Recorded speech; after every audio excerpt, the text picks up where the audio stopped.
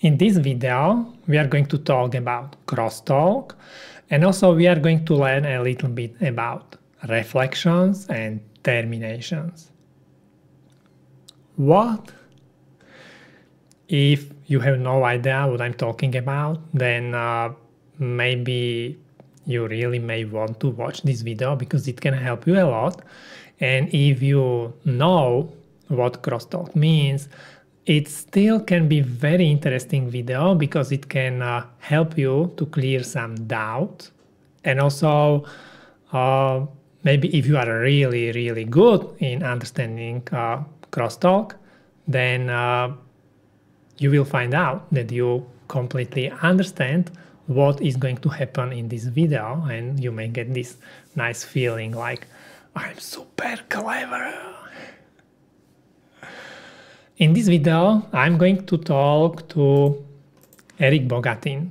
Okay, so we had a call which I recorded, and at the beginning of this video, we are going to talk about the simulations. Eric is going to set up this very simple circuit for simulation, and what is really good, you will exactly see how he will set up this circuit, and it can help you to simulate your own circuit. Then we will speak about the results of this simulation, and Eric is going to explain why these results, they look exactly as we see them. And after we finish these simulations, Eric is also going to make some measurements, real world measurements. So we are going to confirm that what we learned, what we simulated, it is really happening on real boards. I really hope you will enjoy this video.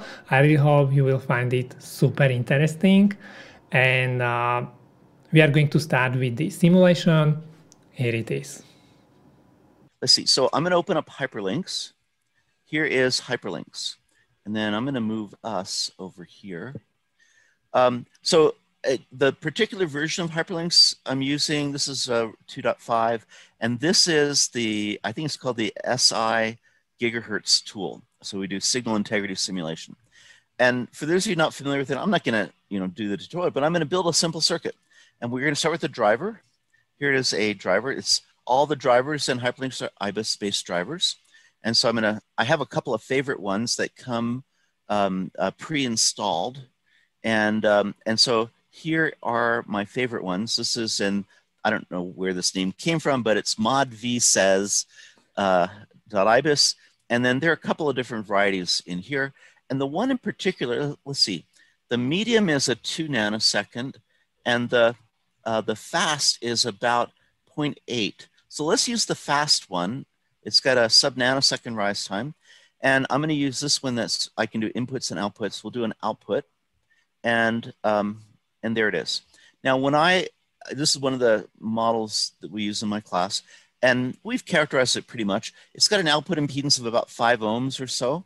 And pretty fast edge. Let's look at that edge. So here's a probe. I'm just going to turn it on, and we're going to look at what that rise time is. So we look at the edge, the rising edge, and I'm going to start the simulation. We're going to look at the voltage coming off of that pin that we're simulating. And this is based on the IBIS model. And there, let's see, there it goes. And so here's that edge. It's just a step coming out. That's what I told it to do. And you can see the rise time here. It's a nanosecond division. It's a little 1090, a little under a nanosecond.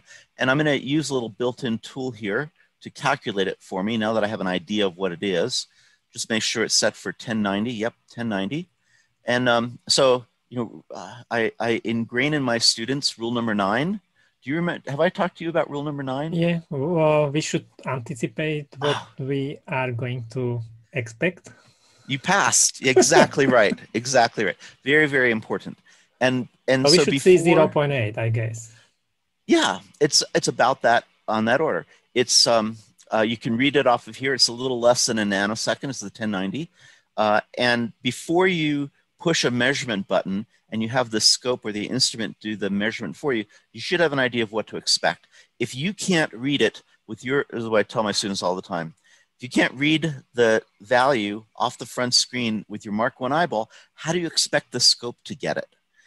And so you always have to estimate it first. Okay, so let's turn on, now that we have an idea, let's turn on the automated measurement. And sure enough, it's a 830 picosecond is the rise time.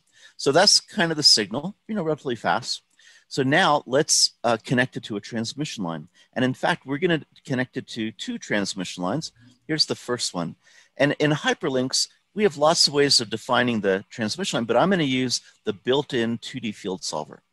And this is how we access it. And so here is the type stack up. This is kind of what the cross section looks like. Right now, we're just going to stay on the top layer. So we're looking at microstrip. And let's see what I don't remember what the thickness is. Let's see. So here's the stack up. We're just going to put our signals in the top layer. And this is going to be our return plane. We got 5 mil thick dielectric there. Okay, that's good. This dielectric constant is, kind of default cases. Perfectly fine. We've got a little solder mask on top. Not a problem. So we're just going to keep it there. But to make a 50 ohm line, and we can use any impedance you want. And we talked a little bit about the impact of that last time, and we can explore that in simulation. But let's see. I want to add another one here. So first, I want to make it close to 50 ohms. Mm-hmm. I got a 5 mil thick dielectric. And so everybody should know, rough estimate, FR4, 5 mil thick dielectric, about a 10 mil wide line for 50 ohms. Well, my trace width is 6, and that's why it's a higher impedance. So let's try, if we do 10, I think it'll be a little on the low side. And okay, 49 ohms. Not a bad rule of thumb, right? 2-to-1 aspect ratio gives us pretty darn close to 50 ohms. I would like to be sure everyone understands what just happened and how Eric came up with this number. So I'm going to interrupt this call and we are going to talk about this. Do you know how Eric calculated the width of the track to get 50 ohm impedance? In our situation, we are using microstrip. So in our simulation, the track is routed on the top layer and the reference plane is on the second layer. This situation is called microstrip. And when you search on internet for rules of thumb for transmission line, then for FR4 materials of the dielectricum, you can find something like this. If you would like to route 50 ohm impedance track as a microstrip, so on top layer, then you can use this kind of rule of thumb equation. W is the width of the track, H is the height of the dielectricum, so distance between layer 1 and layer 2. Do you remember what is the H in our stack up? 5 mils. Okay, so to calculate approximately width of the track in our situation, if we would like to route it by 50 ohms, what do we need to do? We need to multiply the height of the dielectricum by 2 and we will get the approximate width for 50 ohm impedance track. So 5 mil multiplied by 2 is 10 mils, and that's why Eric used 10 mils for the width of the track. Okay, let's continue. Okay, here's a 49 ohm line on this layer, and I want to add another signal line on this layer in order to have some crosstalk, right? So here's how I'm going to do that. I am literally going to take another transmission line. I'm going to add it in here, and now when I select what kind I want, I'm going to say I want to stack it, but I want to use the same coupling region. And so here's the other line that I just added, but I also want to use the same line width, and that was 10 mils. So here are our two lines. They're both, 48, 49 ohms, and I can change the spacing. Here's the edge-to-edge spacing between them, and I'm going to make a spacing equal to the line width, and we can change that. So here are my two lines, and I'm going to use one as the aggressor and the other as the victim line. Okay. Now, just to make it easy initially to see what's going on, I got about a 5 ohm output impedance on this guy. If I just leave the ends open, so I'm going to connect this guy in here. If I just leave the ends open, you know you're going to have reflections. And those reflections are going to make it a more complicated problem to think about the crosstalk. And so to start out, let's terminate the lines so that we don't have the reflections. We'll look at the crosstalk and then we'll see the impact turning on the reflections. Okay? And so the other thing I'm going to do is I'm going to make these lines a little longer. And because they're coupled, they're both exactly the same length. And because I have about a nanosecond edge, rise time is about 6 inches, just to make it easy, I'm going to make this a 12-inch long line. And so here's our 12-inch line. So the time delay is about twice the rise time of the line. And let's add some terminations on the ends. And so I'm going to, I'll just grab, well, let's see, I'm going to use this one here. I'm going to put this guy here. I'm going to put this guy over here. I'm going to put terminations on all the ends first, then we'll turn them off as we need to. And then I'm going to add a ground over here, a ground over here. And we'll add one more ground over here. So here's our circuit. And of course, we need to change the resistor. And for far end termination, of course, what value resistor should we use over here? Depends what the results we would like to get. Well, we want to terminate the line so we don't have the complication of the reflections. So here's a, pretty darn close. Yes, pretty darn close to 50 ohms. So we'll make a 50 ohm resistor here. And to terminate this line, same thing. If anything gets on this line and it propagates this way, we don't want it to reflect for now. So we'll make this one 50 as well, and this one 50 as well. And so you can say, well, wait a minute. The impedance of the line isn't 50, it's 48.7. Shouldn't I use a 48.7 ohm line?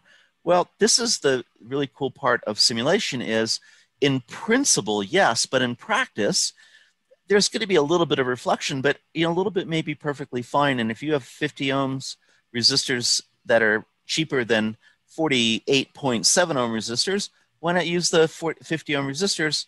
And you can tell in simulation what the impact of that is. Even PCB line may not be exactly 48.7. There you go. Exactly. Plus, and that's part of, you're exactly right. And that's part of, the tolerance analysis. And, large OEMs, when they do the analysis, they'll do a Monte Carlo simulation and vary the lines, plus or minus 10% to see what the stability of the design is. Okay, so we're ready to take a look. And we're going to look at the far end signal. And we're going to look at so this is the aggressor. Here's the victim line. We're going to look over here and here on the victim line. And so when we look over here, so let's set up our simulation. And I'm going to, let's see, I don't care about the source anymore. I'm going to turn him off. But I'm going to look over here at R1. So I'm going to turn R1 on. I'm going to look over here at R2. That's the far end on the quiet line. Purple doesn't show up real well, so I'm going to change that. I'm going to make it yellow. Okay. And then we're going to look at the near end over here, which is R3. And yeah, I think blue will be okay. It's hard to see that yellow, but there's a yellow over here. Yeah, I see. It'll be really easy to see in the screen. Okay, so remember rule number 9, before we simulate, let's think about what we expect to see. So in fact, we're just going to turn them on selectively. Let's take a look at what's going to be at the far end. I have it set up for an edge. So we'll look at a rising edge. What do you think we're going to see at the far end over here? Because we meet the impedance, the edge should be quite okay. Yeah, should be pretty good. Shouldn't see much reflection. It should be pretty similar to the output, basically. Yeah, slightly lower voltage. And there it is. Pretty nice looking signal coming out. It's 3.3 coming out, but because of the voltage drop, it's 3 at the receiver. Okay. And let's see. So that's the signal coming out. Now, what are we going to see if we look at the near end? Do you remember from the last video? Yeah, we should see a little bit longer and a little bit higher voltage, but not very high, but should be a little bit longer. Right. I don't know exactly how long. And it's going to last for, let's see, we're going to see it initially as soon as that signal comes out of here. This, of course, is delayed, so we're going to see the near end, coming out over here somewhere. it's going to appear there for as long as the signal goes here. That's 1.7 nanoseconds, and then getting back, that's like 3.5 nanoseconds. So let's look at R3. And sure enough, here it is. A little hard to see, so we're going to zoom in. This is just like a scope. So we're going to zoom in on that edge. And there we go. So here's that signal turning on. And then it lasts for, you know, from here. Well, let's see, we'll see it from here to here, roughly, is the 3.5 nanoseconds plus the rise time. There's and the why 4. is it 3.5? I would expect it would be only, okay, because when it arrives at the end, it still needs to go back. Exactly. Okay. It's so the it's round all trip time when it goes there, and then also it has to go back from the yeah, end. right.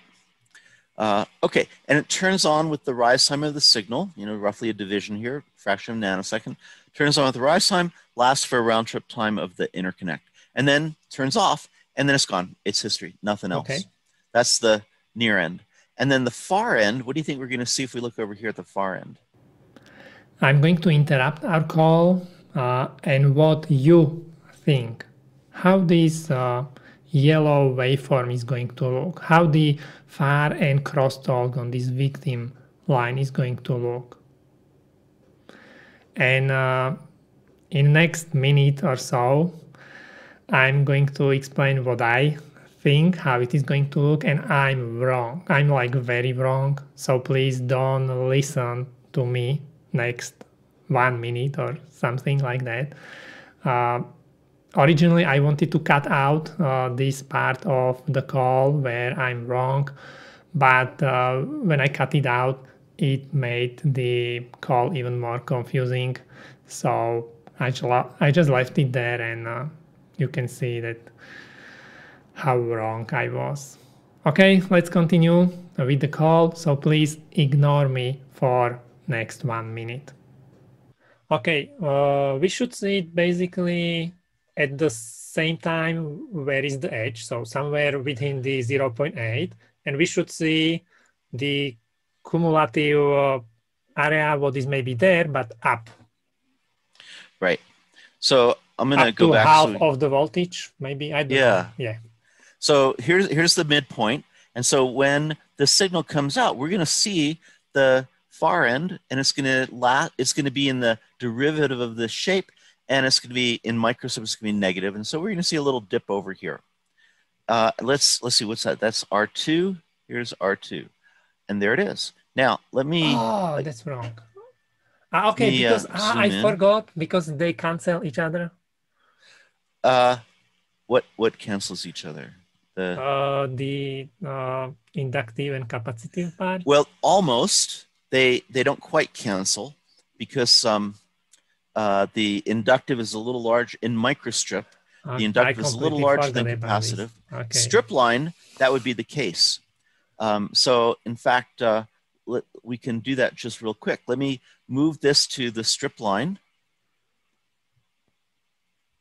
And let me move this one to the strip line.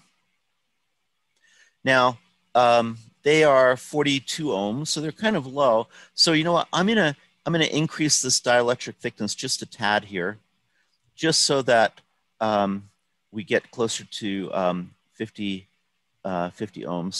So here's that layer. The thickness, let's see if I make it 8 mils. Let's see what we get for our impedance. 52 ohms, that's pretty good, huh? So same thing, 10 mil wide line, 10 mil space. Here's the 10 mil space, but in strip line. And so in strip line, they will cancel each other. Right, so shouldn't have far and cross-second strip line. So let's just, rerun the simulation. And so we have a little bit more far end, so a little bit more near end, because the planes are farther apart. And the far end is reduced. There's still a little bit of far end crosstalk here, but let's see why that is. If we go to the stack up, so we can get there a couple ways. We'll just do it from here, and we look at the stack up. So let's see. So we have so I think this is partly why we have two dielectric layers between the planes. 3.8 and 4.5. Oh, very good. Right. And so if we make this is what's great about simulator. We can test our assumptions and test our consistency tests. And so if the fact that we had far and crosstalk suggests that we have some asymmetry in the dielectric constants in the stack up. If that's true, and we make the dielectric constants the same, then we shouldn't have the far and crosstalk. So let's make this 3.8. We say, okay. We go back here. Oh, the impedance is a little bit on the high side. So, just because it's easy to do, if we want to lower the impedance a little bit, we made the dielectric constant a little bit less here. So let's make this 7. And that will lower the impedance, and maybe we'll get closer to 50 ohms. Oh boy, that was pretty darn close. Okay, so this is where having good engineering intuition is so valuable, because you know what direction to move things, and you are in control of the simulator instead of the simulator controlling you. That's why that rule number 9 is so valuable, in addition to finding mistakes that I make all the time. So now we've got it in strip line. So now, and it's the same dielectric constant everywhere. And so what should the far and crosstalk be? It should be flat. Shouldn't have any. All right, so let's run that simulation. Ooh, look at that. It completely went away. And so don't you get a nice warm feeling when you get a result that is exactly what you expect, especially in a complicated system? And that's why rule number 9 is so valuable, because number 1, it feels really good. And number 2, it helps build your confidence that, hey, maybe I do understand what's going on. I'm going to interrupt this call because I would like to be sure everyone understands what we are talking about. And if you haven't watched our previous video with Eric, then very simply and very quickly, I'm going to explain what's going on. When your signal or when an edge is traveling through your PCB track, then this edge is going to generate 2 kinds of crosstalk: near end crosstalk and far end crosstalk. And the near end crosstalk is traveling the opposite direction as the edge is traveling. Okay, I'm going into our simulation and I'm going to explain it here. So basically, this is our PCB track, okay? And from this output, the signal, the edge is traveling through this PCB track, this direction. And in the opposite direction, the near end crosstalk is going to be generated on our victim track. This is called victim track. This one is called aggressor. So on this other track is going to be the near end crosstalk traveling the different direction, the opposite direction as this signal is traveling. And that's why on this side of the track, we can measure this blue line. This is the near end crosstalk. That's exactly what we can see basically here. Okay. Now, far end crosstalk is traveling together with the edge. And we can measure it on the other side of the track. So basically, when we have a look on this simulation, the far end crosstalk will travel together with the edge. That's what we measure on this side of the track, and that's this yellow line which is here. With this far end crosstalk, it's a little bit more complicated because this far end crosstalk depends on the environment around your tracks. The crosstalk has 2 kinds of contribution: inductive and capacitive contribution. And basically, when the environment around the tracks is exactly same, then the capacitive and inductive contribution to the crosstalk is going to be exactly same, but the opposite direction. So they are going to cancel each other. Basically, when the environment around the tracks is same, you will not see here any far end crosstalk. However, if the environment around the tracks is not same, for example, if above the tracks there is air and below the tracks there is some dielectricum, then the contribution of the capacitive and inductive crosstalk is not going to be same, and we will see some far end crosstalk here. When we go to our simulation, and when we have a look at the far end crosstalk in our simulation, that's this yellow line, and that's what we can see here. Okay, so I really hope now you understand what Eric was doing and what we were talking about when he was running this simulation. And now I have got curious, because it's quite interesting that when you route these tracks in same environment, then this far end crosstalk is going to be flat. It's very interesting that when you route these tracks in same environment, then the contribution from the capacitive far end crosstalk is going to be exactly same as the contribution from the inductive part of the far end crosstalk, but the opposite. So because it's interesting, I asked Eric about this, and that's what we are going to talk about next. Here is the clip. I would like to ask, Yes. what if you use like higher voltage or higher currents flowing through these tracks? Are they going to change the kind of, you know, how much capacitive or inductive effect is going to be on this crosstalk? So here's what happens. So there are two questions you ask. One is, if we change the voltage of the driver, does that change the capacitive and inductive coupling? So those are the properties of the interconnect, different from the near and far end voltage that we see. The all interconnects, with very, very, very few exceptions, all interconnects are what we call linear, passive, time invariant. In other words, the term superposition applies. It does. There are electrical properties, the capacitance, the inductance, the characteristic impedance you see. All of those are completely independent of the strength of the voltage applied or the current through them. The parasitic values, completely independent of the signal imposed. They are intrinsic to the interconnect structure, just about the geometry, material properties. Okay, so it will be, the effect will be always the same. It doesn't matter if voltage is going to be very high and or current is going to be very high. So the coupling coefficients, the parasitic values are always going to be exactly the same. But the value of the crosstalk, the voltage that we see at the near end, scales with, in this case, the voltage of the signal. So if I double the voltage of the signal, I'm going to get twice as much near end crosstalk. So that will change.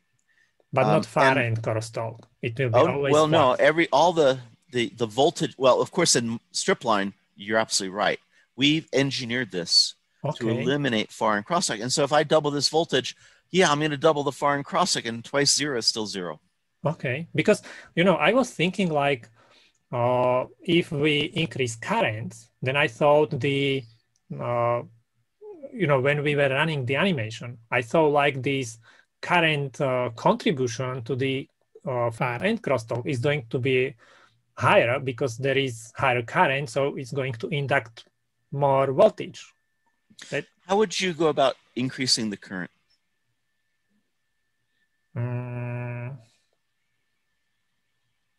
A lower impedance. So you're going to change the interconnect structure. Okay. Okay. Yeah. I don't know. So in this environment that we're in, we've just engineered these transmission lines. They're electrically long. And so the signal gets launched. It sees an impedance going in. And right. And so anything we want to do to increase the current is going to increase the voltage. That's how you do it, is increase the voltage, gives you more current. Scales completely with the voltage going in. But if you change the geometry, or we'll see in a second here, if we change the termination, that will change the the shape of the signal because of the reflections. Okay. So let's try that. Suppose that we made, so we're in strip line now, right? So we only have near and crosstalk. Let's see, suppose that we made the far end of this guy open. What do you think we would see? How is the near end crosstalk going to be affected, do you think? If we just make this, I'll make this 1 e to the 6, so it's really high impedance now. What do you think the near end is going to do? First, I would think how the signal is going to look, the green one. So the green one would probably go maybe up and then down. I don't know. Okay, very good. So I told you this is a 5 ohm output impedance. Yeah. High impedance here. This is 2 nanoseconds, because we're in a strip line environment. The time delay got a little bit bigger. 2 nanosecond time delay. So a signal's going to hit here. It's going to reflect, come back.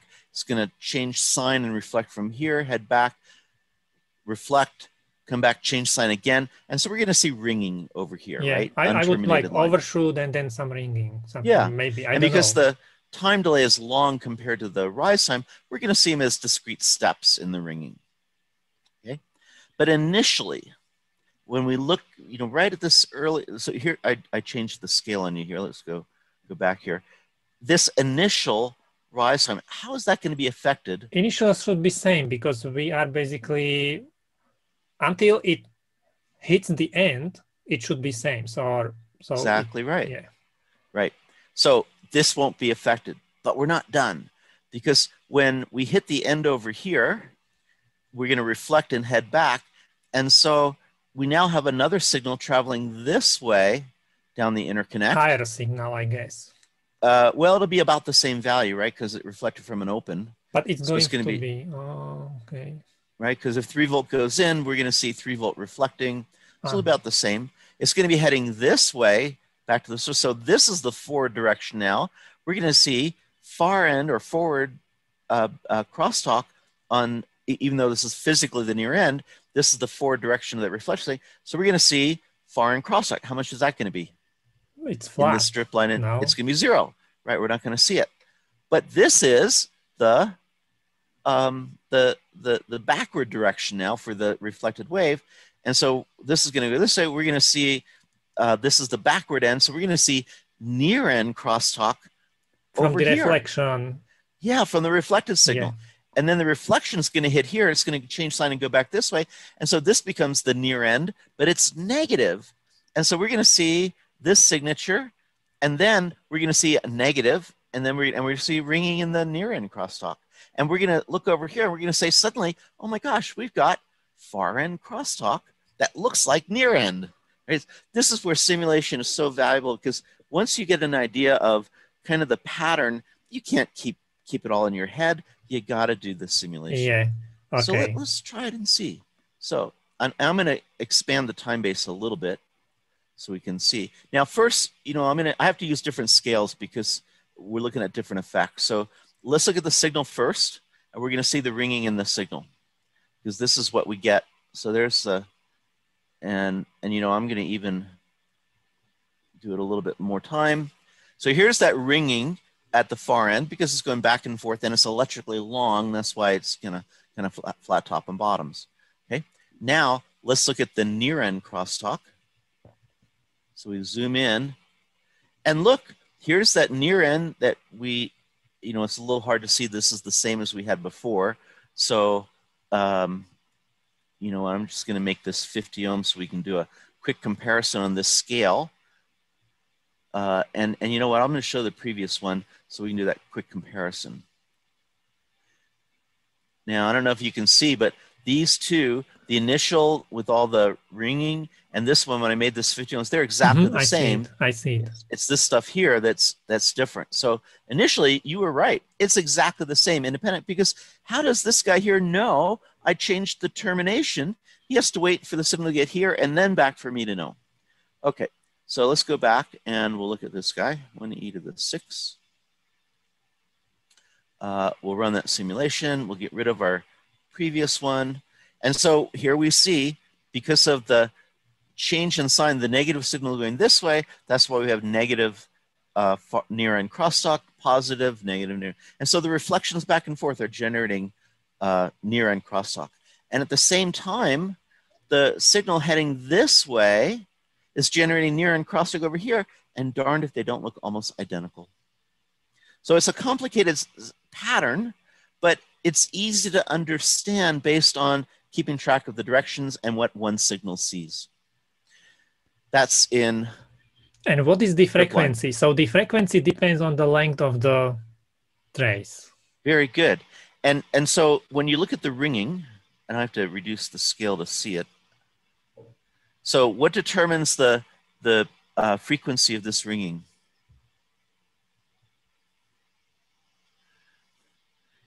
It's definitely length, but I'm not sure right. what. So here's what it is. Let's see. We get the signal coming out over here. That's right here. It reflects heads down. That's one time delay. Sees the low impedance. Reflects heads back. That's a second time delay. We see the negative. And so this, from this peak to this dip, that is a round trip time. And now it hits here. It reflects, heads here, and comes back. And then so this is the start. 4 time delays, right. And so the period is 4 time delays. Nice. That's right. This is really cool, actually. Isn't this cool? Yeah, that's what I love about it. And that's why I think every engineer should have a simple to use simulator tool at their disposal so they can do these simple kind of what if. But you need to know how to use it. All these settings, what you just showed me, I was like, oh, I had no idea you can do this in simulator. So I use this as the tool that we use in our advanced PCB class. And I would say the learning curve is about 15, 20 minutes.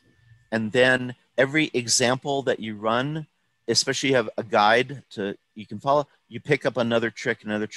And it's an intuitive enough tool that if you understand a little bit of what to expect to see, you can anticipate what the menu items do and how to run it. So this is one of the lowest learning curve, high performance, professional level simulation tools out there. Hyperlinks?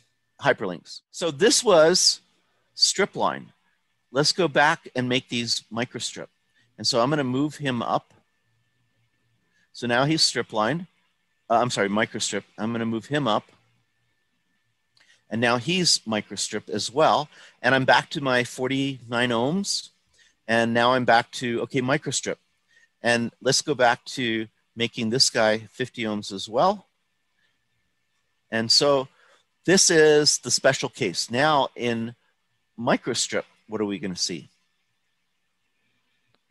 Now I need to switch my brain.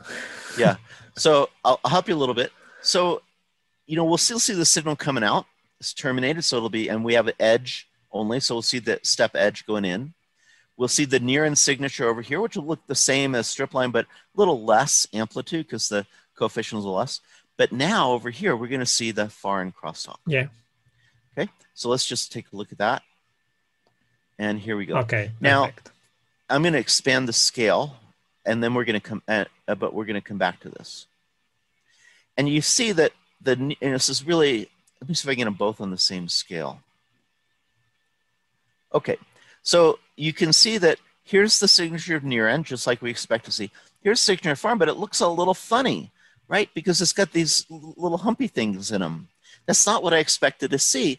But remember, far end crosstalk is really the derivative. It's the dIdt and the dVdt, the derivative of this. And if you look closely, I don't know, maybe if I expand it a little bit, you can see it a little more clearly. So can you see it's got a funny edge shape? Yeah, it's got a funny shape to it. And so we're really kind of mapping the derivative of this edge. That's why it's got that funny shape to it. And even without the coupling, we got that funny, and it's just because of the model for this driver. If I have one question when we are talking about the driver. In this impedance matching, is it important what is going to be impedance value of the driver? Okay, very good question. When I terminated the 2 transmission lines, the termination strategy I used was far end. And in this termination strategy, how do I select the value of the resistors? What does it depend on? In far termination is based on the track impedance. Right, because basically what I'm trying to do is terminate the signal that is traveling down the transmission line. It sees, 49 ohm, 49, 49, 49, 49. I want to match the impedance of the path the signal's in. And so it's all about the impedance of the line. And so change this, as long as I use far end termination, no impact. If I use other termination strategies, or if I worried about the voltage launched line, then I worry about the output impedance. But I think what can be important is if the other track is using 5 ohm on the other side, R3 is 5 ohm, then that would influence, for example, the crosstalk results. So it will not influence the signal that's coupled over and propagates in the quiet line. What it will influence, as we saw, are the reflections. Mm-hmm. And so that's the secret to understanding crosstalk, is fundamentally it's due to the coupling between the transmission lines, independent of what happens on the ends. But once the signal gets to the ends, they're just like any other signal, influenced by the termination. So that's when the impedance of output still can influence the signal. Right. So if I stuck this driver over here, then the near end noise, so if there's a bus and then they were all in the same direction, non-interleaved, then even if there was nothing, or if there was a zero coming out of this guy, then I would see, when my near end signal heads here, it's going to see 50, 50, 50. It's going to see 5 ohms. It'll change sign and reflect. Perfect. Exactly right. Perfect. If it's tri-stated, it'll be open. Okay, we can continue. You answered my question. Okay, so let's see. What do we want to do? Okay, that's good. So here we see the signature. What happens? So I'm going to zoom out on that so we can see that a little bit more clearly. So here's the signature of the noise. I'm going to zoom out a little bit more. Suppose that we were to move the traces farther apart. What do you think is going to happen to that crosstalk? If we move the traces apart, it's going to be lower. So right now the separation is it's 10 mils, 10 mil wide line, 10 mil space. Suppose we made it 20 mils. What do you think is going to happen to? So now we make it 20 mils. Should be lower, right? They're both going to be decreased, right? And so just to save it with the previous one, and so there it is. It's a lot less. That's the number one most important way of controlling crosstalk, is we make them farther apart. And you can kind of see, well, how do we characterize the crosstalk? Well, when we're electrically long, look, the near end crosstalk reaches a constant value. And so that ratio of that constant amount of crosstalk to the signal, because remember they scale, the ratio stays the same. That's a figure of merit. And we call that ratio of this amount of crosstalk, it's roughly about 120 millivolts out of, what's our signal? Our signal, I can't quite see it up there at the top. Let's change the scale. Our signal is 3 volts. So 120 millivolts, 0.12 volts out of 3 volts, that's about 3%. That is our figure of merit for describing near-end crosstalk. That is the that's what we call the near-end crosstalk coefficient. And now we can scale it. You tell me the voltage coming out, I'll tell you how much crosstalk voltage we'll see over here. Far-end crosstalk's a little bit more difficult. Now, because it's related to not just it's not a flat response. It's this kind of funny peak because of the shape of the edge here. But if I made that rise time shorter, I would get a sharper peak, more far-end crosstalk. If I made the coupling longer, the near-end crosstalk doesn't change, but the far-end will. And so getting a figure of merit for far-end crosstalk, a little more difficult because it scales inversely with rise time and linearly with length. And so I have to factor those scaling terms out to get a figure of merit for near-end, for far-end crosstalk. But that's where a simulator comes in. This is a 2D field solver built into hyperlinks that automatically calculates those electric fields. And if I look at this guy, I can actually see the electric fields between these guys. That this is the aggressor, here's the victim. We can kind of visualize those electric fields between them, and all that is calculated for us automatically every time we do the simulation with the built-in 2D field solver. So this is basically how it calculates the crosstalk based on the fields, yeah? Exactly. You need that because unfortunately, the crosstalk is all about the fringe fields. No good approximations for that. You really need a 2D field solver. Okay, you know, I have a limited time and I wanted to do one last thing. Now that we've seen how to simulate near-end crosstalk, okay, let's look at how we measure it. Okay. Okay, so here's what I'm doing. I'm going to turn off hyperlinks, close that down. And now I'm going to bring you into my lab. In my lab here, here's the lab bench. And here is my scope. So I'm going to, I've got a little test board here that one of my students has designed and built. We use this in one of our labs. And it's just got, it's a 2-layer board. It's a, you know, 063 or 062, 59 mil thick dielectric to make a 50 ohm line for a 50 ohm line for 59 mils thick for this dielectric constant. It's about a 100 mil wide line. And so that's why we have 100 mil wide lines here. And they're different spacings, right? And we saw that as we bring them closer together, we're gonna get more crosstalk. And it's microstrip, so we're going to have near and far end crosstalk. So let's see. So this one, so very nicely, my student Aditya, he labeled, this is 2 line widths apart. Here's 1 line width apart. Here's a half a line width apart. So, and so what I'm going to do is, we've got my scope, and this is a really a high bandwidth scope. It's a 8 gigahertz bandwidth, and we've got a signal coming out of here that can be a fast edge, about 1/4 of a nanosecond. So we're going to use this as our driver. It's 50 ohm source impedance. We use it as a driver. We'll send it through one of the lines, and we will look at the signal coming out. So we'll look at the signal coming out, and we'll also look at the noise at the near end and the far end. Okay, so I'm really curious. That's going to be our plan. Now, which one would you like to look at? We have 2 lines apart, so there's a little bit of crosstalk. 1 line width and half a line width apart. Which one do you want to look at? A lot of crosstalk.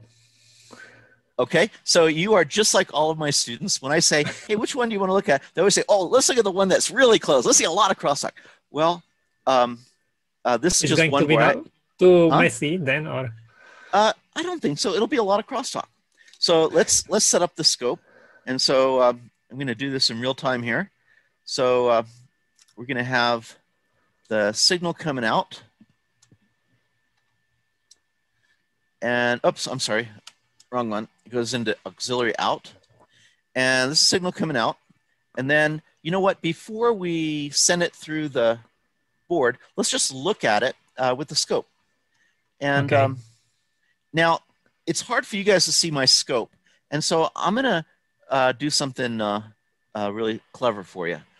Our scope, so this is a Teledyne LaCroix Wave Pro HD scope. It's kind of the higher end of the mid-class scopes. It's a PC. Now, I'm going to interrupt Eric because I have got curious.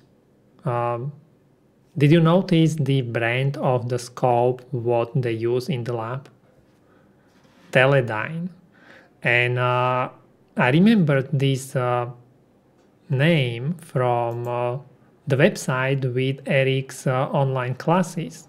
It says also Teledyne. So I was like, what's the connection of Teledyne with Eric? Is it like his company or?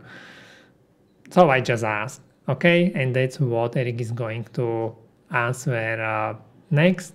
He's going to talk a little bit about his connection with Teledyne company. Let's continue. Here is the next clip. Now I'm curious because I thought the Teledyne is your company. Or okay, so here's the deal, and I'll let all of your viewers know.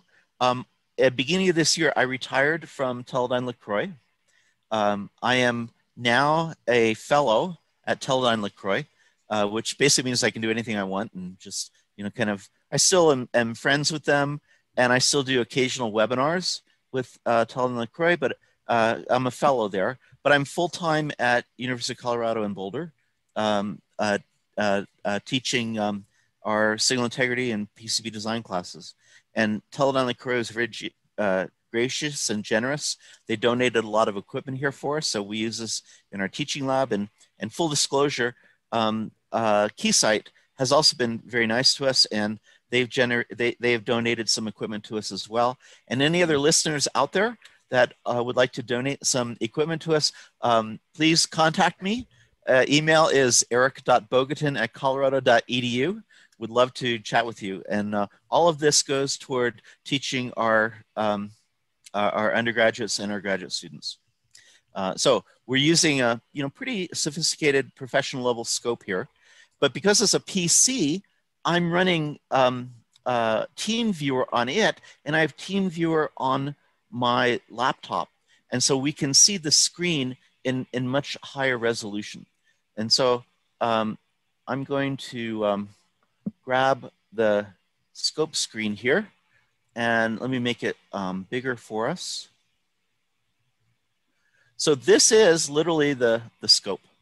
And so we're going to look at the signal coming out, because we have the output connected. And so I got to do a couple things here. I have to tell it, hey, let's use the, we got utilities here. Let's do the auxiliary output, and we got a fast edge. So here you can see the stuff. I want this as our output. Here we go. And it's going to be, a 1 volt kind of signal. And now let's see that signal. And so I'm going to change the scale here. And here we go. So here's our signal. Now it looks a little distorted.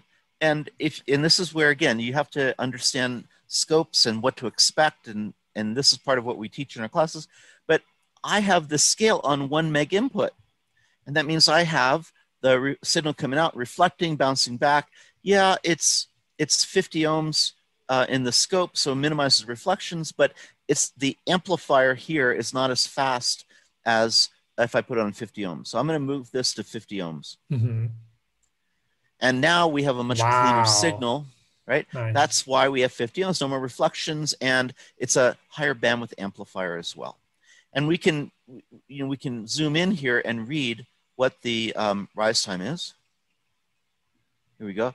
Now we're pushing this poor scope to only 20 gigasamples a second at 12-bit vertical resolution. And so that means every 50 picoseconds, we're taking a data point, and you can see here, maybe it's 200 picoseconds is the rise time here. And if I'm clever, I can have, now that I know what to expect, I can have the scope measure it for me. So I'll turn on my measurements. I like statistics. I'm going to turn on the statistics. And let's see. I want to get the rise time. So I'm going to set up the parameter of rise time. That's a horizontal measurement. And so let's see, looking for rise time. Here we go. Here's the rise time. And I wanted to go to channel 1. And here it is. 230 picoseconds is the rise, quarter of a nanosecond is the rise time. Okay, that's the signal that's coming out of the scope that is going directly into the back into the scope. So this is our source. So now I'm going to take that out, and now that's going to go into, let's go back to the camera, and I'll show you what I'm doing here. You need to activate the camera window. Yeah, I need to get this a little closer here so you can see it. So here's the board. Here's the setup. And so we're going to come in over here. Oh, I'm sorry. We wanted the fast one, the close space one. Yes. So here's the lots of crosstalk. So we go in here. We're going to look at what comes out the other end. So that's going to be the signal over here. And let's put that into channel 1 of the scope. Now, because we've got the signal coming out, we ought to see it coming out. So let's take a look at that. Ooh, there it is. And can you see that on your screen? Here's the scope trace over here. Okay. And do you remember I have to clear the sweeps because we changed things here. We'll start over again. Do you remember what we measured that rise time as coming out of the scope and going directly into the back into the scope? Do you remember that rise time? It was similar, no? 200. It was about 0.2324. Yeah. It's a little longer. Yeah. Why do you think it's a little longer? Because we have all these cables and track. Mostly because of the losses in the dielectric. Or I don't know. Oh, okay. It's mostly because it's pretty clean system. Otherwise, it's the losses in the not a large path, but a little bit of a path. But and you can kind of see the shape of this signal. I'm zooming out. Yeah, it goes. And so it's a little bit slopier signal. It's not so perfect to turning on quickly and staying. We have this long tail to it. That's because of the losses. A little bit in losses in the cable, but I think also losses in frequency-dependent losses in the dielectric material. But it's still pretty good. Half a nanosecond coming out, right? So now let's look at near-end crosstalk. And so we're going to look at, here's the camera. We're going to look at near-end crosstalk on the near end. And now, just to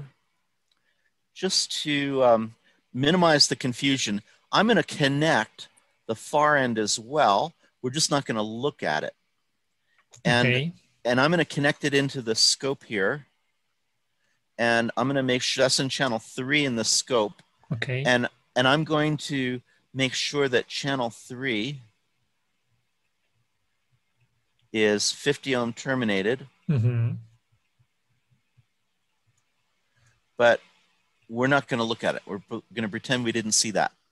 So that we terminate it so that we don't have the reflections like we said. And then we're going to disconnect it and we'll see what it looks like.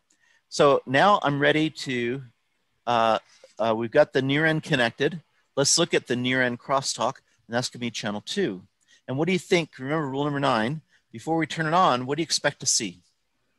I would expect something similar as what we've seen in simulation. So right. Something what goes a little bit up, then it stays a little bit up, and then it goes down. Right. So it should be, kind of sort of flat. It's not a very long path. It's only, about less than it's about 3 inches long, 4 inches long. The coupling length is about 3 inches. So it's not going to be a very, constant value here. But let's take a look at it. So here, I'm going to move it over to here. And, it looks a little funny, huh? Right? Why do you think that? Rule number 9, right? It's not what we expect. There's always a reason why. Sometimes because we screwed up. Sometimes because, gee, we don't really understand what's going on, but we need to change we need to move up the learning curve a little bit. In this case, my first reaction, I tell my students is, I've learned in life, I make a lot of mistakes. My wife will be the first to tell you, I make a lot of mistakes. And so my first reaction is, I screwed up. How did I screw up? And can you see how I screwed up and why? Did you set up impedance for channel 2? Very good. Exactly right. And so I look over here and it even says it. I don't know if you can read it. It says 1 meg input. Channel 2 is 1 meg input. And so what's happening, I'm getting a bunch of reflections now in the cable. In fact, if I zoom out a lot more, maybe we'll see some of those reflections in the cable. Nah, they kind of die out a little bit. So, but I'm seeing the reflections because it's 50 ohm, because it's 1 meg. So let's make that 50 ohms. Ooh, yeah, nice. Is that cool or what? So let me expand that a little bit just so we can see it. And I'm going to expand the time base here as well. So I'm doing all this just with mouse controls on my laptop. That's the nice thing about the high-end scopes these days. They're all mouse controlled, and you can do remote. I'm doing a remote control of it here. So is this the near-end signature? Exactly what we expect to see. Now let's look at. I'll make this a little bigger too, just to see it. The other thing I can do is we're pushing this poor little scope to its limit. 20 gigasamples. We see the individual samples. Let me average a little bit. So I'll average this waveform, and we'll do it for 25 sweeps. It'll just clean it up a little bit, and I'll average this one for 25 sweeps. There we go. Now, that's the near end. Shall we look at the far end? Yeah. Now remember, that's connected here into channel 3. And let's turn on channel 3. So we'll add channel 3 to it. There we are. And there is the far end crosstalk. Now let's put them on the same scale. So I've got the near end crosstalk on 20 millivolts of division. Let's put the far end on 20 millivolts per division as well. There we go. And we'll do the same thing. We'll add a little averaging just to clean it up a little bit because it's so fast. And there it is. And so we have that signature of near end, signature of far end. And sure enough, the cables are all about basically the same length over here. And so we see this signal coming out here. And at exactly the same time, the far end crosstalk has gotten over here. They both get into the scope at the same time. Here's that signal coming out on channel 1 or the aggressor. And here's that far end on the victim line. Exactly what we saw in the simulation. Very nice. Okay. And so now disconnect the yellow one. Okay. So let's see. So you want me to disconnect the yellow one? Yes. So that we have an open here. Yes. And that's what we see in reflect simulation. Yeah. Okay. So there's one slight problem, but we can fix that. The problem is I'm using that to trigger the scope. Okay. But you know what? That's okay. Because while we're here, let's trigger on the near end. So I'm going to change the triggering to channel 2. And here's the little trigger level. And so now we're going to trigger on channel 2, the near end crosstalk. Now I can disconnect the signal coming out over here, and we'll make an open here.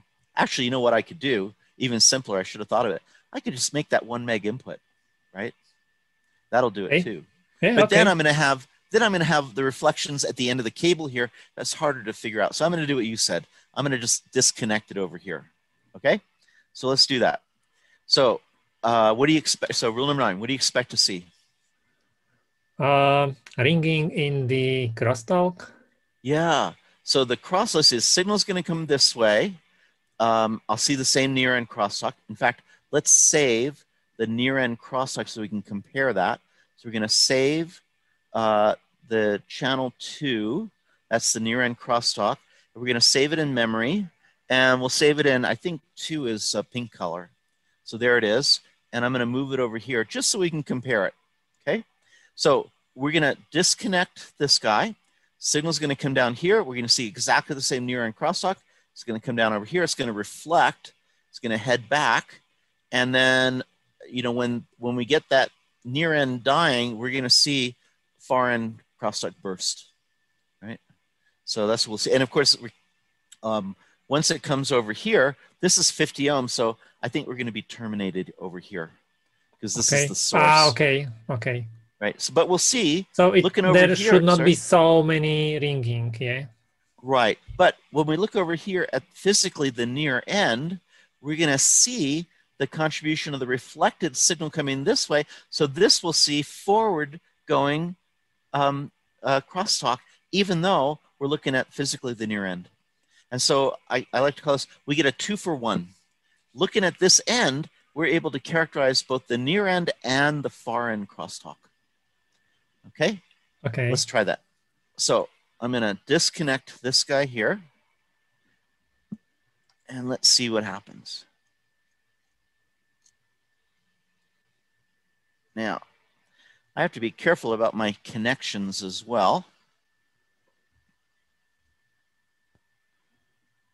Okay, so, gosh, it's all over the place. How come?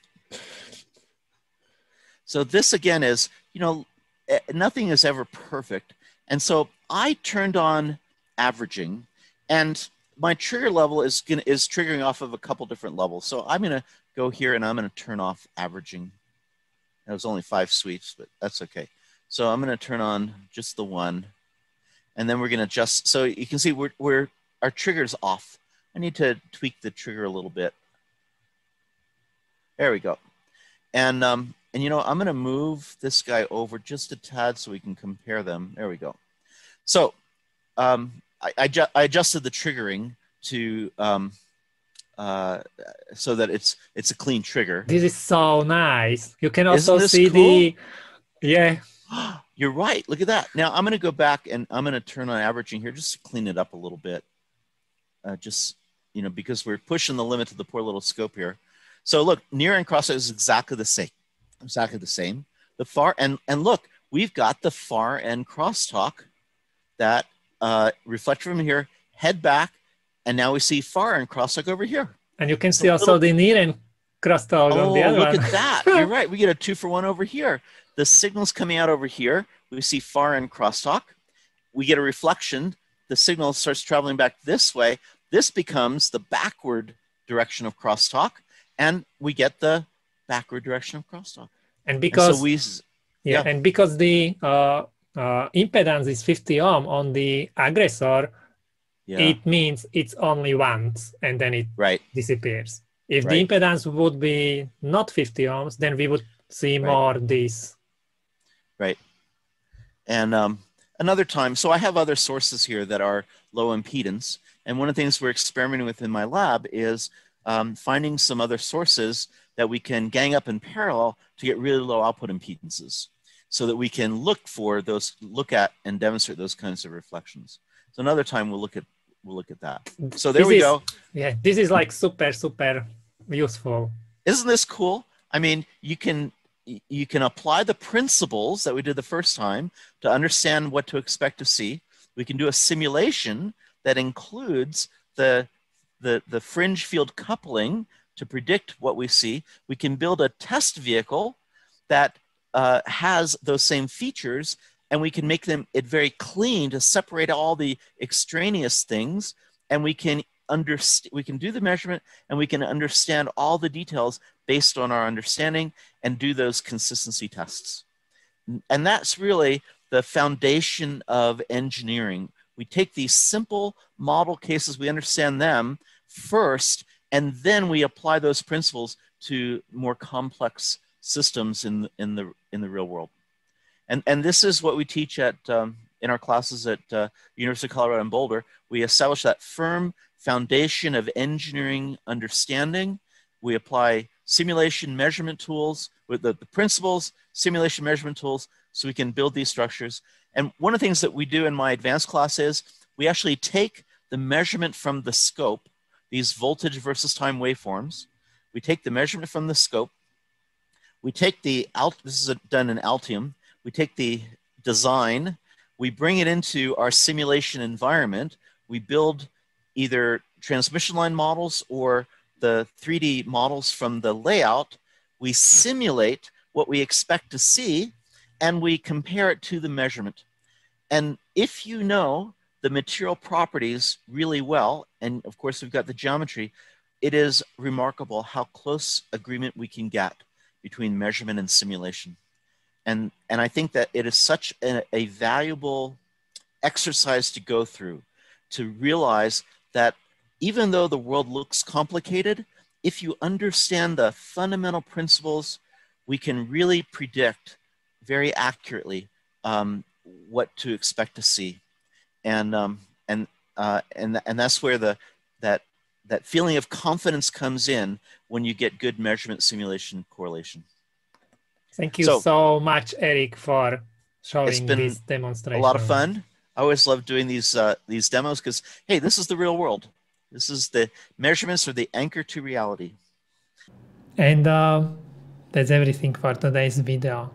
I would like to thank you very much to Eric for finding time to make this call. And I really hope I didn't ask too many not very clever questions. When I watched this video like for fifth times, I was like, oh, why I ask these questions? But Eric is really patient, and he didn't point out all my mistakes. And I need to say, after we finish this video, I feel like much better in understanding crosstalk. And if you haven't watched our previous video with Eric, I really would like to recommend you to watch this video. Not because I would like to get more views, but because these two videos together, the previous one and this one, they are explaining crosstalk very well. And you will not only understand better the crosstalk, but it can help you to understand also a little bit more about the reflections and terminations. It can help you to understand a little bit more what is happening in your PCB. That's why these two videos are like super useful, and they are very well explained. Okay, so basically, as I said, that's everything for today's video. Leave comments. Let me know what you think about this video. Also, leave comments for Eric. Let Eric know what you think, how he is explaining this kind of super complicated topic. If you like this video, don't forget press like button. If you would like to see future videos, don't forget to subscribe, because when you subscribe, you are helping me a lot. It's then for me much easier to contact these very important people and talk to them. So you are helping to create this kind of videos. And I would like to thank you very much for watching, and see you next time. Bye.